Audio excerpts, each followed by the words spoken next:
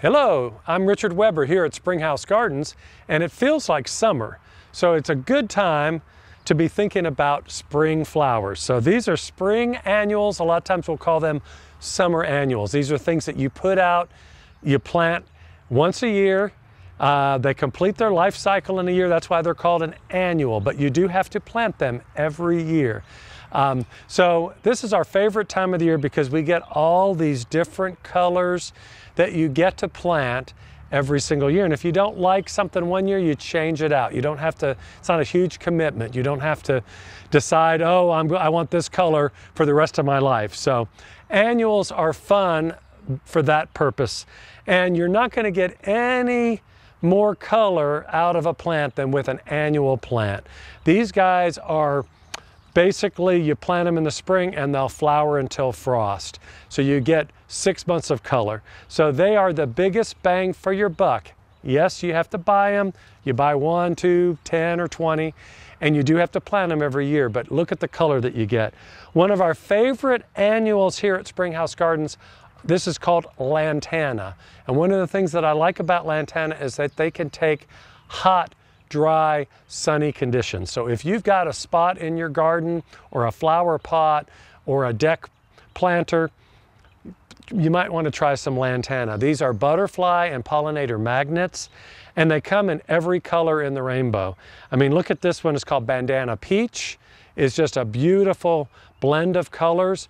Most Lantanas that we sell are actually blends of color. Look at this one.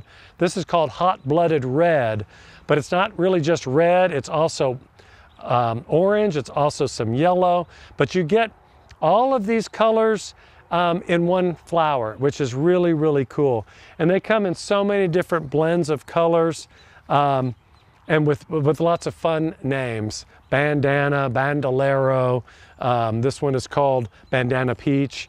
So lots of fun colors that you can get in Lantana. Most of these are going to get anywhere from about 8 to 10 inches tall. Some of them are bred to be bigger. They might get 15 to 18 inches tall and every bit is that wide.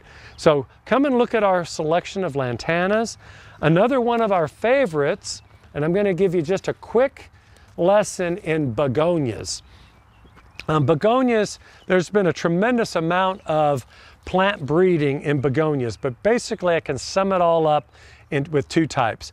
There's a bronze leaf begonia and a green leaf begonia, and all sorts of different things in between. But these are your traditional old-fashioned bedding type plants that have been bred, and they're almost always going to be in pinks, reds, whites, and deep pinks or roses. If you have a sunny spot, typically people recommend the bronze leaf. These are the ones that have kind of the brownish leaf. They'll adjust more quickly to sunny conditions. I don't prefer the bronze leaf as much as I like the green leaf. The green leaves have been bred to be more in the shade, but they can adjust perfectly to the full sun conditions too. So typically I'll use the green leaf and let them adjust, and you have a little bit more color in the leaf than with the bronze leaf. Come out and see us if you have any questions. We've got lots of annual flowers, and we will for the next month or so. So come and see us here at 185 West Catnip Hill Road at Springhouse Gardens in Nicholasville. Follow us on Facebook and Instagram. Until next time.